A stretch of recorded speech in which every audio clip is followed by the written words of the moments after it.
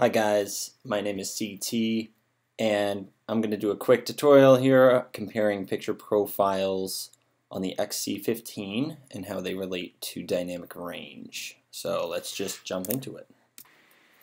Okay, so section 1, the footage as shot and exposure normal. This was about 65% on the waveform monitor. Here we've got my roommate, and he was kind enough to model for me. I pulled him away from the YouTube he was watching on the screen back there. So the three picture profiles that I'm using for this test are standard wide DR, which you see right here, and then Canon log. And I figured of the 9 or so profiles that this camera had, these were going to be the ones that were most commonly going to be used. Standard is pretty straightforward. YDR is similar to standard, though it does try to capture more dynamic range, although it needs some curves put on it in post, and it'll need, possibly some saturation, though not as much as log would, and then it will need like a bit of sharpening. Then log is a little more intense to where you need, you got to adjust the highs, you got to adjust the lows, you got to adjust a lot in the saturation and curves, and quite a bit of sharpening. So YDR is just a slightly less labor intensive way to get some more dynamic range. So section 2, the footage normalized. Woohoo! And in this case, so for all of this, I took those same clips and I just tried to bring them to where I took a sample on the skin tone around in his cheek area and put it at 65% on the waveform monitor. So now we're getting to hear the YDR, and in a second here, the log. Here's the log, where in this case, where I've tried to normalize it as best as I know how, make it look true to life and at a good exposure.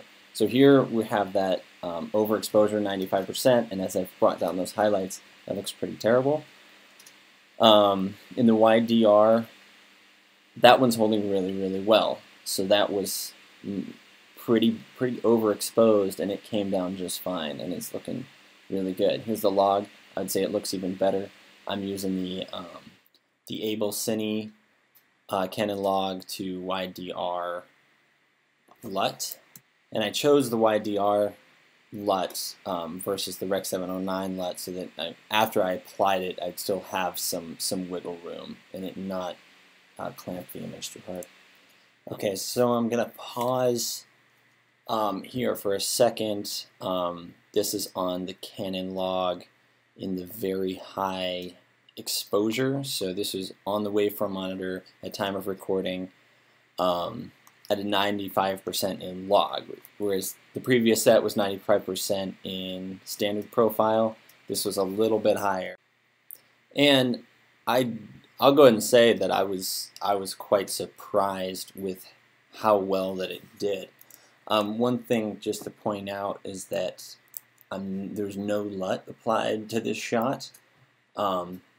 I tried it with a LUT, and I'll show you what that looked like in a second.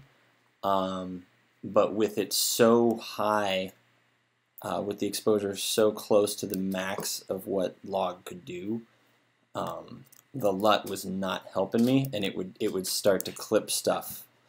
But doing it manually, I was able to just work in the darker parts of the image and tweak it to get it to look right. And I was really pleased with the result. Okay, so moving right along here, this is that same shot, Canon log in very high exposure, and this is using the Able Cine LUT to YDR. And as you can see, we've got clipping going on in the highlights, and it just does not roll off into the highlights in a pleasing way at all, in my opinion. Okay, section 3, the footage graded.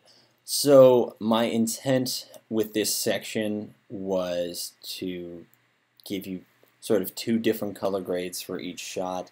The first one is the Ascend Let Pack Emulsion, and the second one being Thriller. And my thinking there was, in the case of Emulsion, it's a pretty basic filmic type of look, and just to see how each exposure level and each picture profile handled it. And then in the case of the Thriller LUT, it was to just give you a bit of color separation. So it's trying to push all the shadows into that teal color, the highlights into the orange color. And this was just to answer the question for myself, can you do a color-based grade or sort of color masking using an 8-bit color space? And I was surprised. I felt like this the XC15 did very well both in YDR and especially in log. And my the only drawback to me in log is just sort of the lack of sharpness, because I felt like in most of these the standard was the sharpest. The YDR was just a slightly less sharp, but still pretty good. But the log, like, you can just throw sharpness at it, and it just eats it up. It is a fairly soft image. And then, of course, as we're reaching the highest end of what the sensor can do, it's considerably less sharp.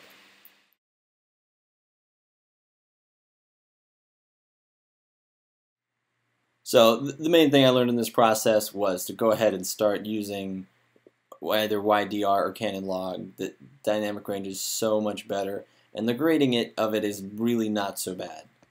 If you're using YDR, be sure to put an S-curve on it. That's what really brings back the vibrancy and gives you that nice contrasty look that you're probably used to.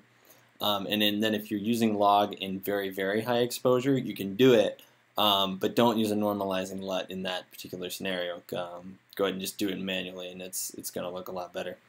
If you'd like to see more videos like this, please let me know in the comments below. Thank you for watching, and I'll see you next time.